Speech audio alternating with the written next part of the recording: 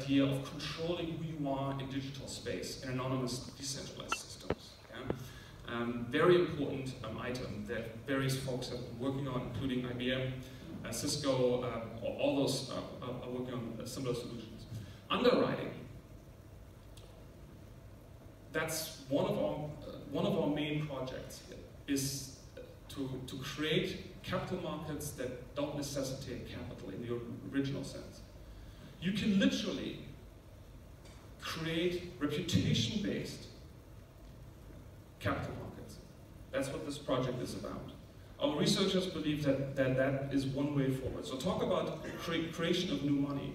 We always talk about digital currencies, digital money right now. But you can actually take a step above and beyond that. And literally, because of this technology, but only because of this technology, create reputation-based capital markets. That's what this is about, underwriting. Yeah?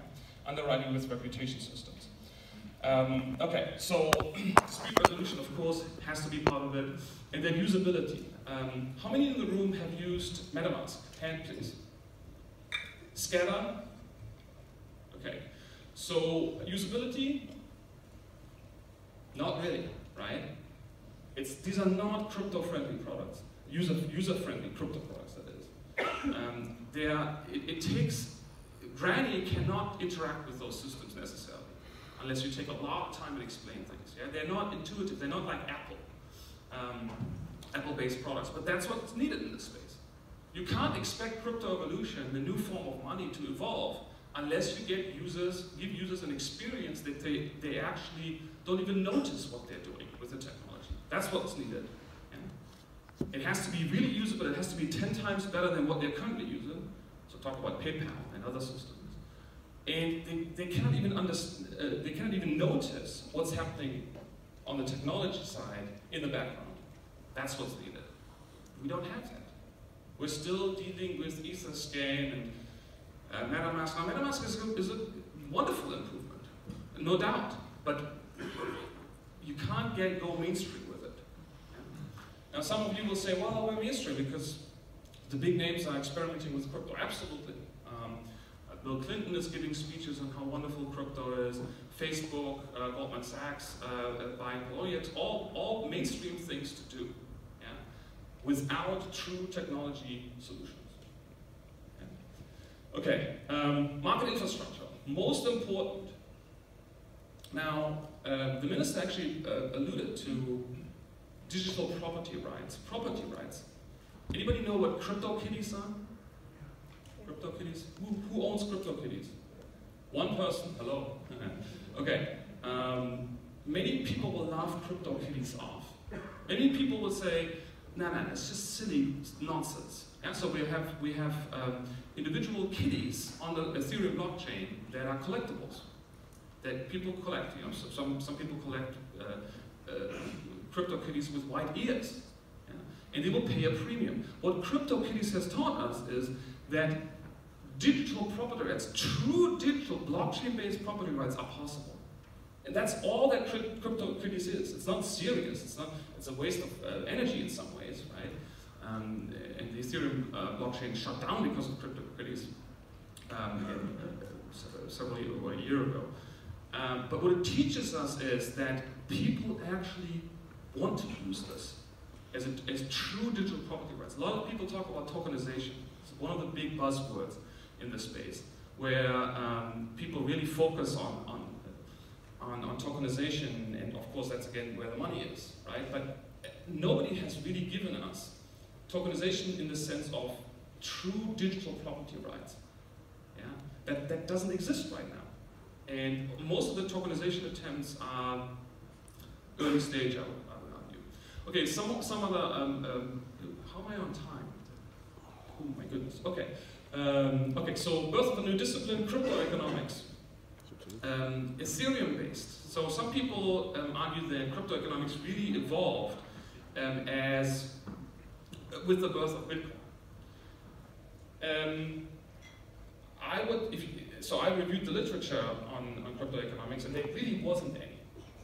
It doesn't exist until April 2017. The literature didn't exist. People didn't write about it. And with the rise in Ethereum transactions leading up to the end of the year 2017, where all of us know Bitcoin had turned 2000, that's literally the start, the birth of this discipline. And so, I don't want to go through all the definitions, but we're talking about monetary policy and mechanism design to create new forms of commerce and economies, right? And it's a combination of factors. Now, some people are getting very upset if you say that crypto economics really is just economics. So the very strong believers, I got accosted online at certain conferences, crypto conferences. People get very upset if you say it's just economics. Now, so why do we call it crypto economics? Well, we call it crypto economics, and that's why I think this field is legitimate, because it's a new combination of fields. We have computer science with economics, regulation, game theory, mechanism design, and cryptography.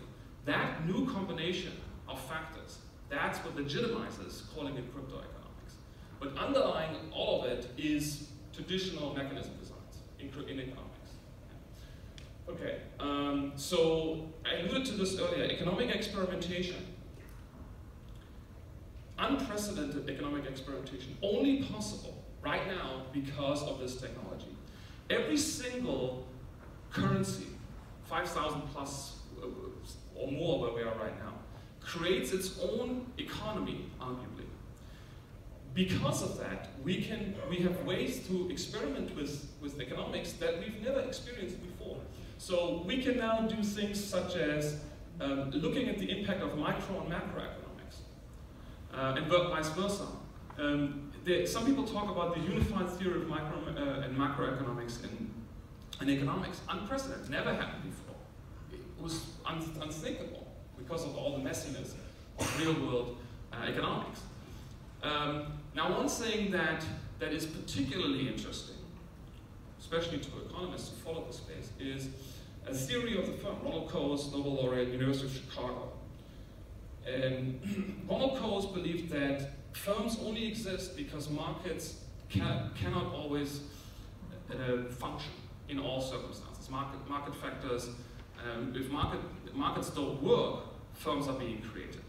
Now, what if Coase was wrong? What if we can extend the reach of market factors through crypto designs? This is for the first time. This is so reputation verification in crypto economics is one of those systems that seems to promise the next step in the evolution of the firm, right? So the idea here is that if we lower transaction costs for all market transactions, at some point, creating firms in the traditional sense is no longer necessary. DAOs, so decentralized autonomous organizations, I don't have time to go into this, they're a pure form of market exchanges that don't necessitate firms.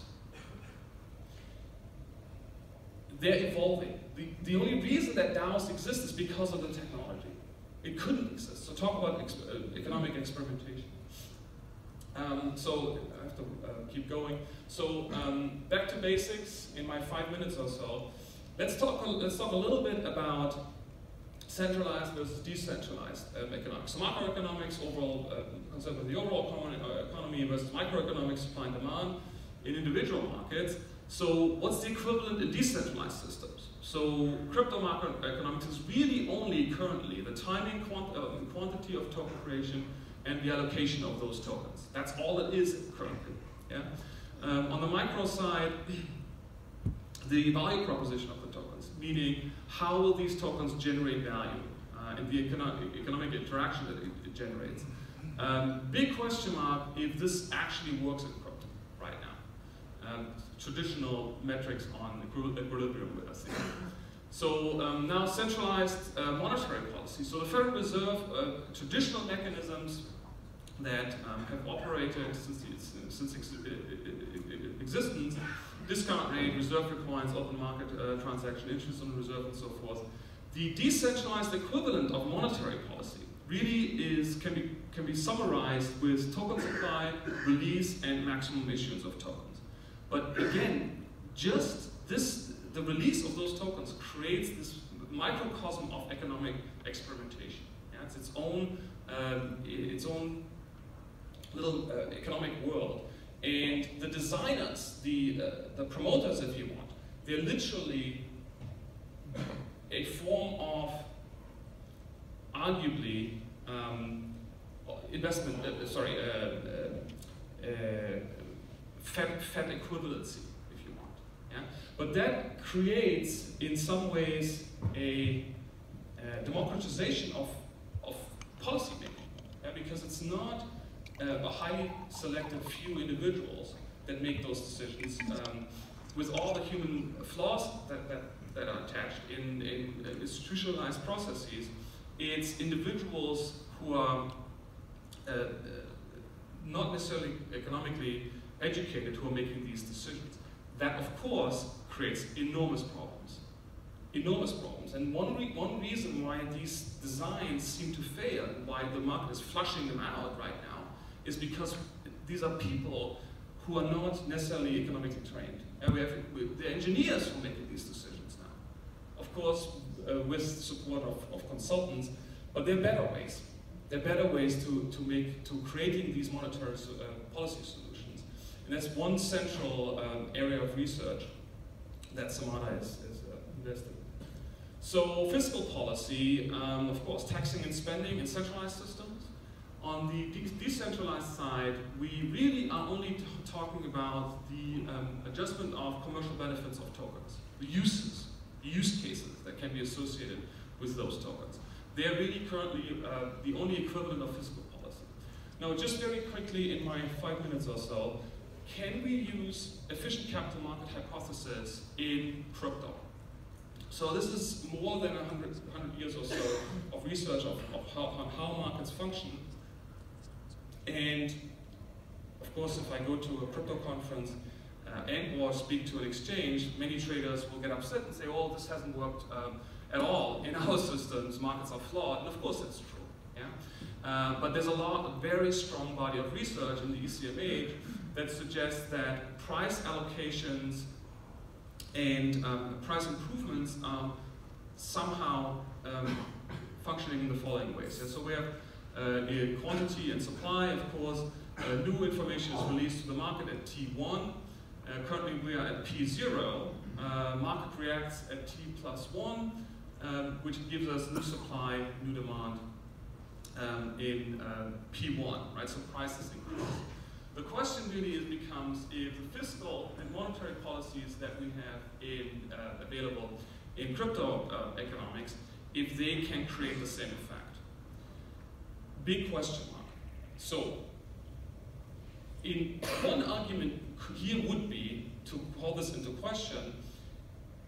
We don't have in crypto a unified / mandatory disclosure regime. It doesn't exist.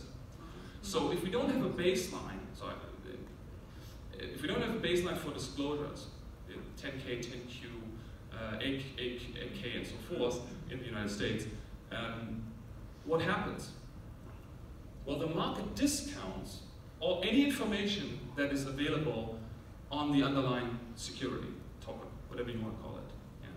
So, and of course, one reason, if this doesn't work, you don't have the liquidity that I referred to earlier.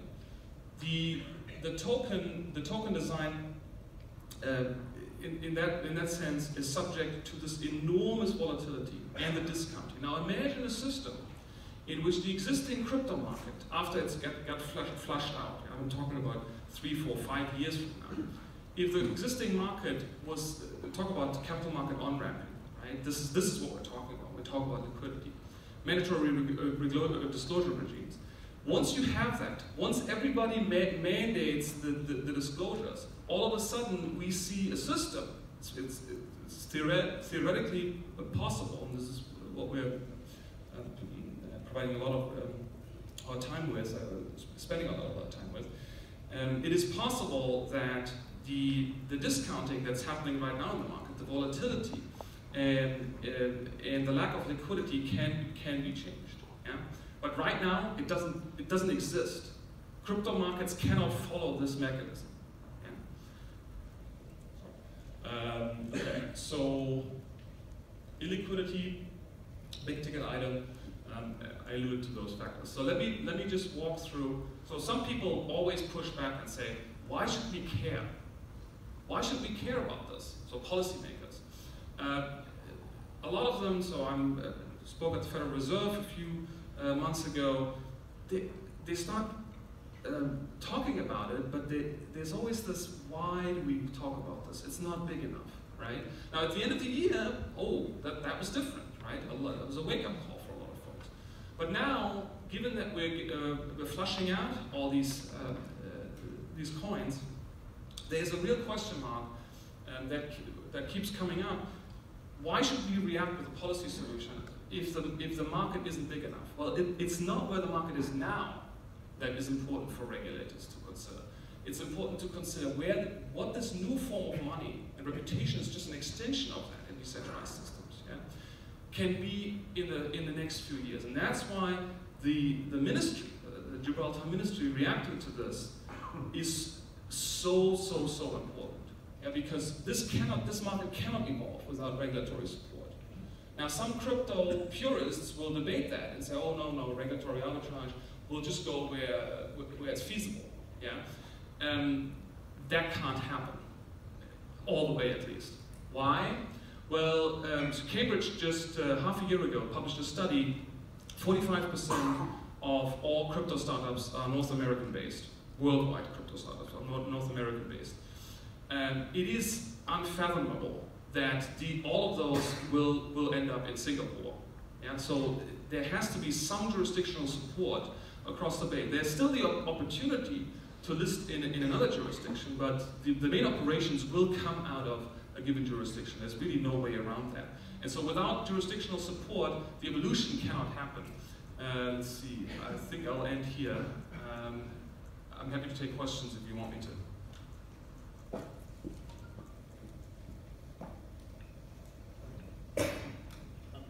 Okay, so what we'll do is we'll do a bit of a Q&A. I think, Wulf, if I can get you to use this microphone, and then we'll hand this. Well, you've got some microphones back there already? Okay, so in which case we've got, keep this one. In which case, the first question is, who's brave enough to ask a question?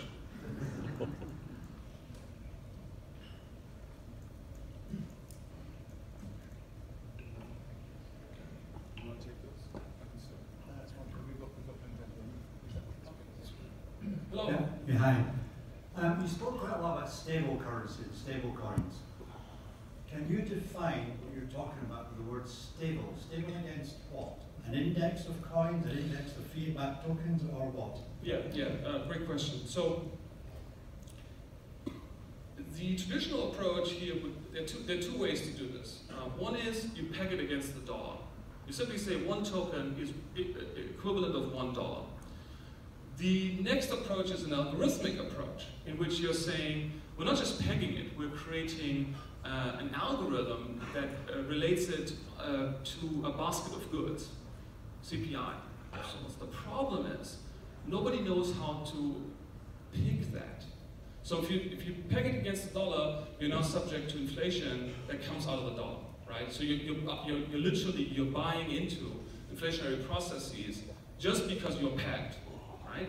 So how do you move away from that? Well, you can move away from it if you figure out a way to, in a decentralized fashion, create a CPI, a consumer price index. That hasn't happened. So Basis, I alluded to Basis, $133 million so far, they have started to experiment with incentive design with 3 different tokens to create that. Their biggest problem is that they don't have an oracle, something that in a decentralized fashion tells them how to peg it to a CPI. That doesn't exist right now. Yeah? So if you don't create that, those solutions over time will unravel it themselves, in our estimation. Yeah?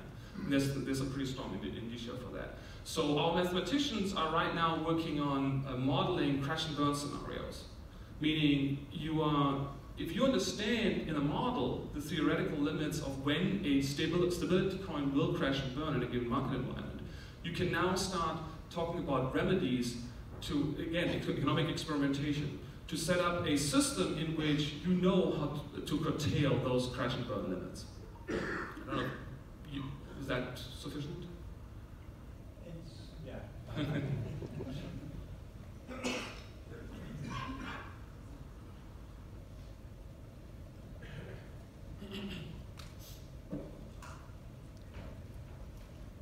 else wants to ask a question after this, should put your hand up now so we can get a microphone to you more quickly. Good morning.